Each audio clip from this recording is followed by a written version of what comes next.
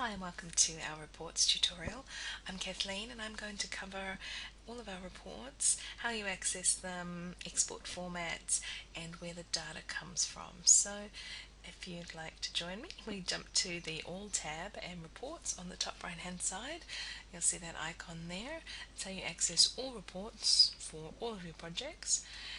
And if you've created a group at any time, so I'll just jump to my group tab here, you'll also get a report section for those grouped projects, but for now let's just go through the reports under the All tab. So looking at each of these reports, you see the first one is the Portfolio Status Report. So this shows you all of your projects, the health of them, how they're going against your budget and planned expenses, and time schedule. So you'll see my options here are how I want this report to be sorted, either by project name, percentage complete, or the start and finish dates. So we'll select project name. You can choose to include only your open projects, or if you uncheck this, then all of them. You can include the health chart, which is of course that traffic light indicator, your budget information, and on the right hand side with all of our reports, you can select the columns that you want to display in your report. So these are the columns that are in your task page, so your project plan. So if you want all of them, simply select all columns, or if you'd like to uncheck any of them, perhaps you don't want your risks, issues and changes to be displayed in this report, simply uncheck them and they won't show. So we'll tick all columns just so you can see what it looks like. And down the bottom here are all the options for exporting and running these reports. So for this report, I can view it on screen. If I click this button, I can have it emailed straight to me. I can export it as a PDF document, which of course requires Adobe Reader, and Excel and Word formats. So these are very handy if you have other systems that you need to perhaps import this information to, or you need to do some further data manipulation. You can simply export to Excel and work on it there. So let's view this report, so make it easy for you to see it on my screen. So here it is, and up the top here I can actually still export this report. So if you view it and you decide that really you do want a copy of it, simply click the export button and then you've got options on, you'll see Excel, PDF or Word for exporting this. So my portfolio status, the health chart at the top, so this is for all my open projects, their traffic light indicator for time, resource, risks, issues, changes and cost, and as I hover over these indicators it tells me that, for example, this project here, 39% of my resources are under allocated. So this is a great view for all of my projects. As I scroll down, it then sets all of the information for each of those projects, their priority, their current status, the budget, all of the columns basically that I selected to show on this report. Let's look now at the project status report. So that's the next report down. You see when you're in a report you still have the ability to jump to another report at the top, or when you're in the report page you can simply select from the left any of the reports. The project status report of course gives you the status of your project, an overall view of the health, how all of the resources are tracking, your costs, your risk issues and changes, very much like the portfolio report but for an individual project. It also has an as of date, so this is really asking, as of this date, is the project on track? So you could pick a date in the past to see where your project is at for that date, or of course a date in the future. So you simply choose the project that you want to report on. Pick one of my projects, choose the date, let's leave it as default of course is today's date. Here's what you can include. I'm going to select everything, so including all my overdue and due this week tasks, and on the right hand side again let's pick all the columns, but you can cut this down to customize for whatever kind of report it is you require.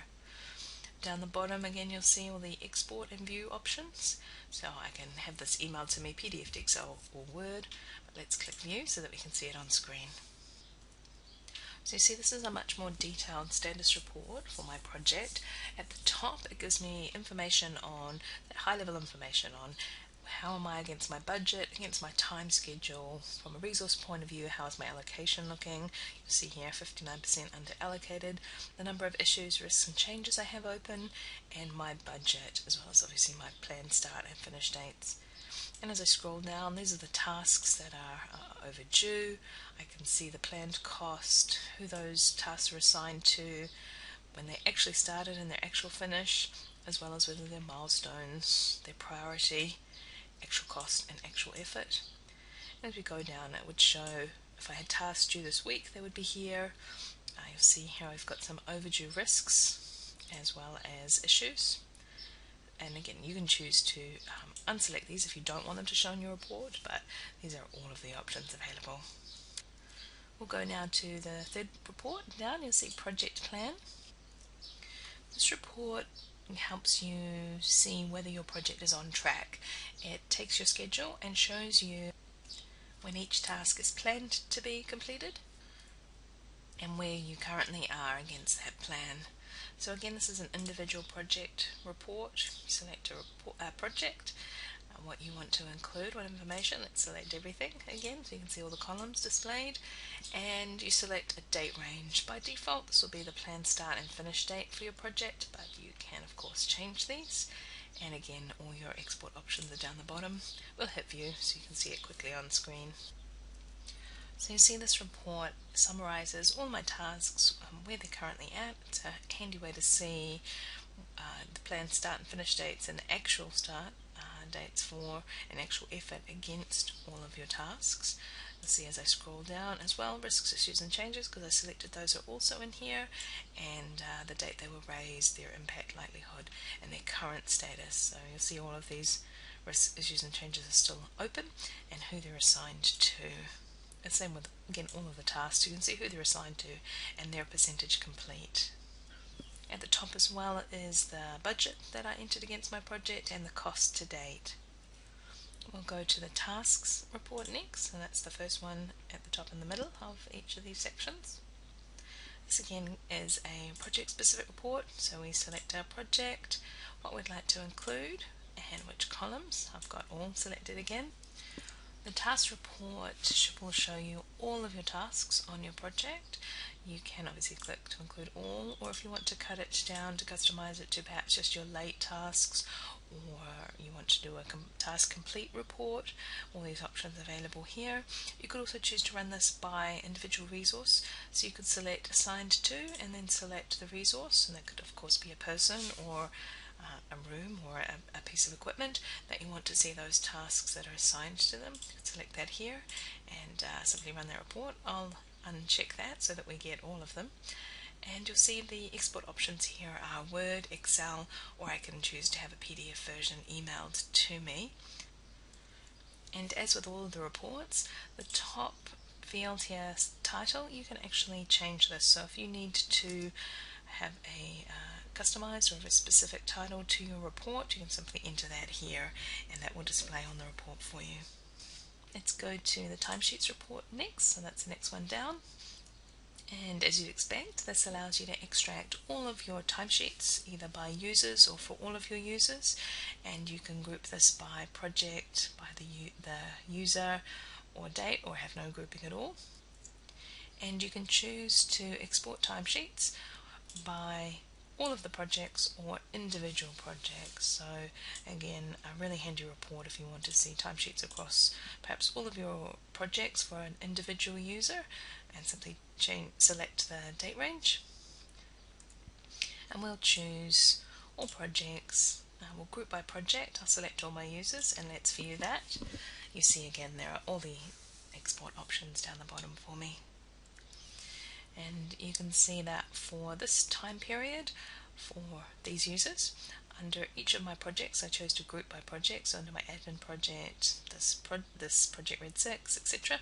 I can see for each of the tasks for those users on what date they entered their hours. So this is a great little timesheet report. Next we'll go to the resources report. And the resources report gives you two options here. You can choose to view an availability summary or availability detail. At the summary level, this will show you for your resources how much time they've got assigned to tasks and therefore how much is left. And the availability detail will show me their availability week by week, as well as of course the tasks that they're assigned to. So it's just that next level of detail for all of my resources. I can choose to select my project, which I'll pick here, the date range that I want to use, and all my export options. And again, of course, I could change the title of this report if I wanted. So we'll view this on screen so you can see what it looks like. So you see on the availability summary, for the time period I've selected, March to September on this project, my sample project, my entire team has 40 hours each available on their calendar. They've not been assigned, so their availability is 40 hours each for that time period. We'll go back and run this at the summary detail. I'll pick a different time period so you can see some tasks assigned. And at the availability detail report, I can choose to view the report for an individual user, or group of users, or all of those resources. And again, I can report by the day, week, or month. We'll pick by week, and I can export, view, or email it out to myself a PDF. I'll export this into Excel. You'll see that obviously it'll just download into my browser there. I'll open that up. There we go. So I can see for each of my resources the weeks that are covered in that time period, their availability, so their calendar availability is 40 hours. There is this person, of course, is assigned for 215 hours, so they're actually, not only are they not available, but they're over allocated. The next one down, you'll see a better example because I've assigned them for 30 hours of their 40 available, so they have 9 hours available in this week.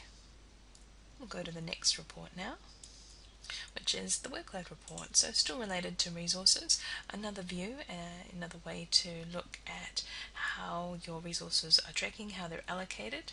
And the difference between this report and the resource report is that this sets out the hours assigned in a calendar day-by-day view. That way you can see the total number of hours that each of your resources is assigned to tasks across all projects in your account, and then you can quickly and easily see who's under or over allocated on any particular day in the week. You can then change the tasks that they're assigned to balance that workload out. Again, we have the workload summary and the workload detail and a date range. You can again email this to yourself as a PDF, Excel or Word, and it works much the same as the resource report in that way.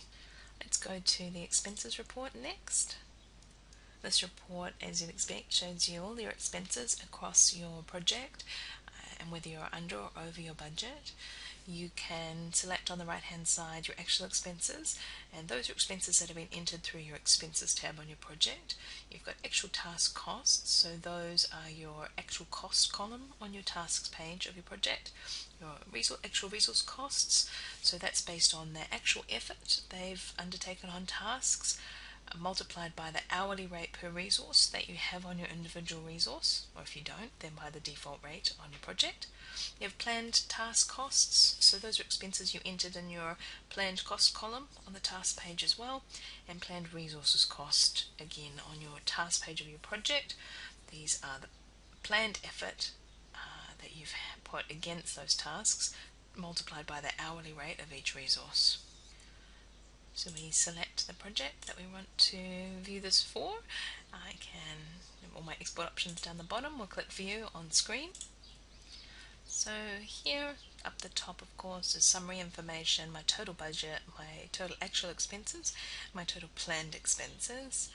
I have as well detail here on the actual expenses that I've entered, who recorded them, the date they were incurred, and of course the type, which you can customize for yourself.